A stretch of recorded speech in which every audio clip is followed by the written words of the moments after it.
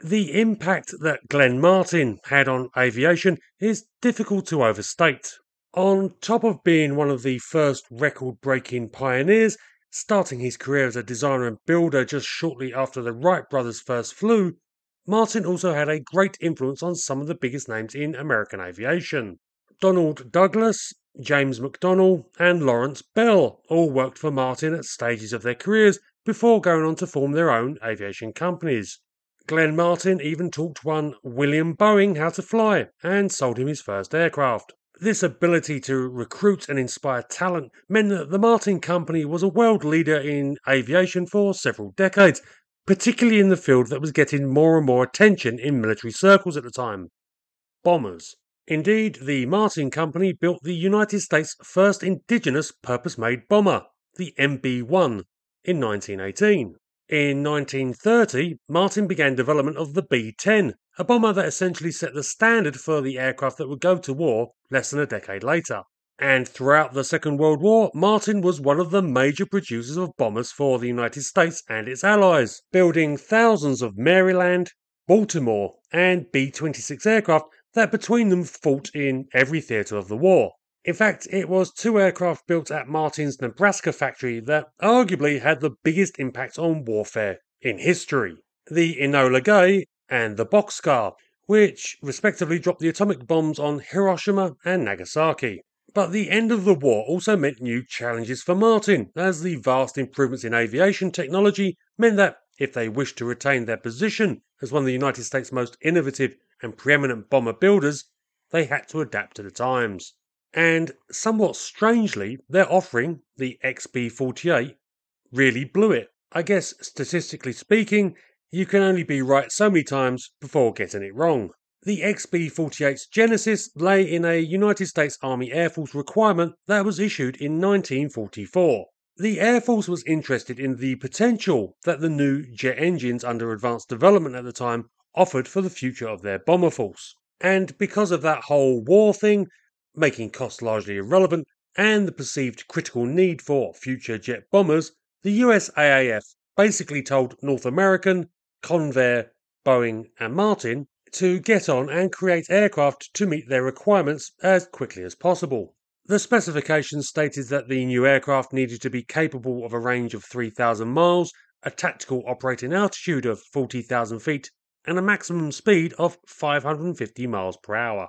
The end of the war in 1945 didn't actually take the pressure off, and though many military contracts were cancelled, the deteriorating relationship with the Soviet Union meant that the USAAF were even more determined to get jet bombers into service quickly.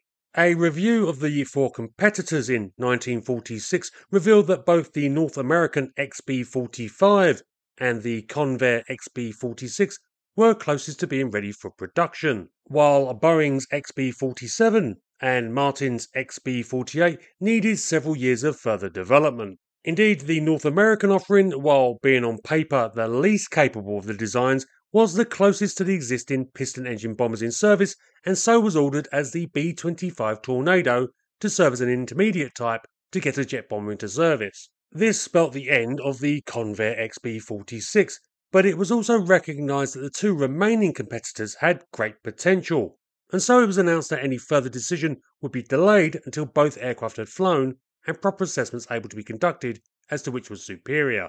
In December 1946, a contract was signed that would see Martin build two XB-48 prototypes for trial examination and possible selection. And the aircraft was very much a combination of the old with the new. The XB-48 combined Martin's wartime experience of building sleek tubular fuselages combined with an extremely thin straight wing. The three-man crew was to be formed of the pilot and co-pilot sitting in tandem under the glazed canopy, while the navigator bombardier occupied a glazed nose position at the very front of the aircraft. Armament was projected as twin remote-controlled and radar-directed 50 caliber machine guns in the tail for defensive purposes, plus a maximum bomb load of 22,000 pounds. The bomb bay was extremely large, as the specification called for the aircraft to both be capable of carrying the massive T-14 bomb, the American version of the British Grand Slam, and the early and extremely bulky nuclear weapons. This was all fairly standard for the aircraft of the day, and the innovations came largely with the landing gear and the propulsion. The wing was so thin that it was impossible to use a conventional landing gear, and so Martin had to utilise something new. A tandem undercarriage that used outriggers in the wings to stabilise the aircraft on the ground. Martin had in fact experimented with this concept on the XB-26H and concluded that it was the optimal design for the XB-48. The same, unfortunately, cannot be said about the engine layout. To be fair to Martin, jet engines were in the very first stages of their utilisation, and so Martin sought to fit 6 General Electric J35 turbojets that produced 3,820 pounds of force each. And they did so in a unique configuration, with 3 engines all effectively housed in a single rectangular pod under each wing. These had the top of the nacelles fed into the wing for better streamlining and to provide additional lift, and the gaps between the engines within their pods was taken up by air ducts for cooling. The engines also had adjustable tailpipes. But all in all, the design was to prove very much a learning experience. The triple engine pods proved extremely inefficient, and test pilots reported being able to literally see the airflow stacking up in front of the engines during test flights because of the way the engines were placed together. This obviously impacted performance and engine running. In fact, the first prototype went through 14 engines in just 44 test flights, and considering most of these flights were short hops of less than an hour, that is a very poor wear rate, even taking into account the experimental nature of these engines. The test flights also threw up a number of issues with the aircraft, perhaps most spectacularly the very first time the XB-48 took to the air in June 1947. The flight reported a number of problems, which is to be expected, but then on landing, the XB-48 had every single one of its tyres blow out. Fortunately, the damage was comparatively minor and no one was hurt, but it was hardly a promising start. But probably Martin's biggest mistake after the novel jet pod idea was in retaining the straight wing. Between this and the problematic power plant, the XB-48 failed to achieve the required speeds and performance, having a recorded top speed of 516 miles per hour at 20,000 feet. This was in sharp contrast to its rival, the Boeing XB-47. Engineers at that company had completely redesigned the wings on this aircraft after they had a chance to examine captured German data soon after the war. Combined with a more conventional engine placement, the XB-47 was some 74 miles per hour faster than the XB-48. A considerable margin. Martin suffered a further indignity when they were 3 months late in delivering the second XB-48 prototype to the USAF, who stated that the aircraft had too many flaws and that Martin could either rectify them or else pay a $25,000 penalty. As this was now October 1948, Martin chose to pay the fine because by this point the choice had already been made and the Boeing had been selected, becoming the B-47 Stratojet.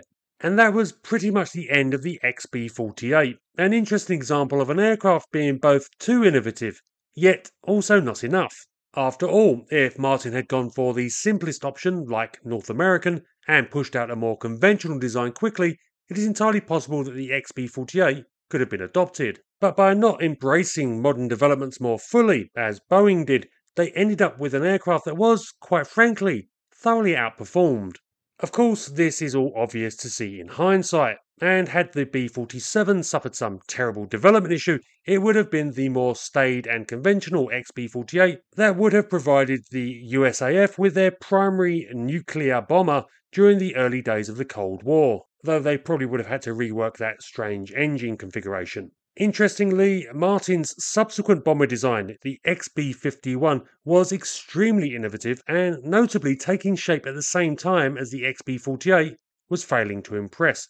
So I think it's safe to conclude that the company took the lessons to heart. But as for the XB-48s, well, they were retained for a brief period for conducting tests on de-icing systems, with the first aircraft being cannibalised to provide spares to the second. But by 1951, the need for the final example had passed as well, and it was sent to the Aberdeen Proving Ground and underwent static ground testing until it was destroyed.